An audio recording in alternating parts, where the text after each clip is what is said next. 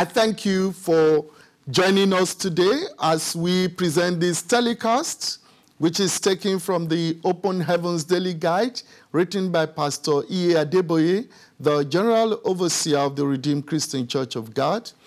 My name is Patrick Tolani. I'm a pastor with Christ Love Assembly, a parish of the Redeemed Christian Church of God in Oxford. The topic today is the Word. The Word. Bible passage is taken from Isaiah chapter 40, verse 6 to 8. The voice said, "Cry out." And he said, "What shall I cry? All flesh is grass, and all its loveliness is like the flower of the field.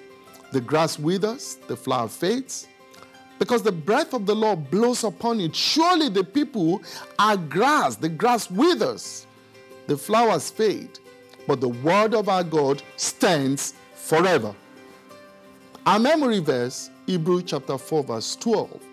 The word of God is living and powerful and sharper than any two-edged sword, piercing even to the division of soul and spirit and of the joints and marrow, and is a discerner of the thoughts and intents of the heart. Our reflection. What can we do without the word of God? It is the word of God that reveals God to us.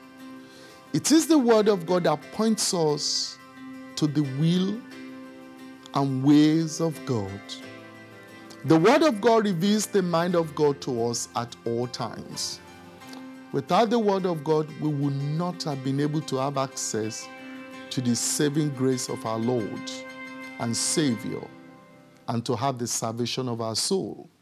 We, as believers, have no reason to believe except through the revealed word of God, which has led to the transformation of our lives. There are, however, a lot of people in the world today who don't believe in the word of God. They place their hope and their expectation on other sources which will ultimately fail them.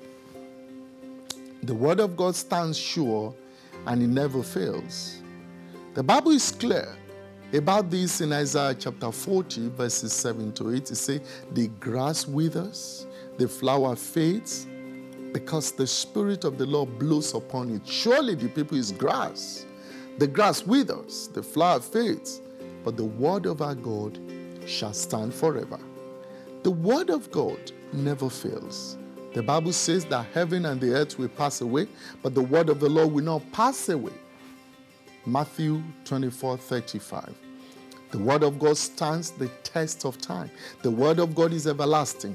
It has no use by date, except when it has accomplished and done what it is sent to do. We are sustained through the word of God, and we are consolidated and perfected through the word of God. The word of God is definitely found in the scriptures. At the same time, the word of God comes through anointed messages from the mouth of the prophets of God. Remember 2 Kings chapter 7 when Elisha uttered the word of God for the miraculous provision for the people of Samaria during acute food shortage.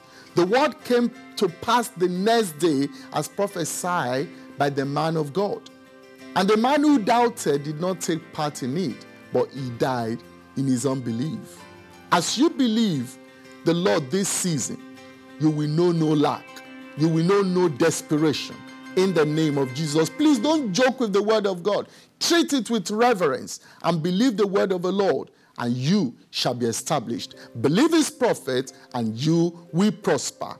That's what we are told in 2 Chronicles chapter 20, verse 20. Our action point: prayerfully improve on your reading, studying, meditating, and memorizing of the word of God.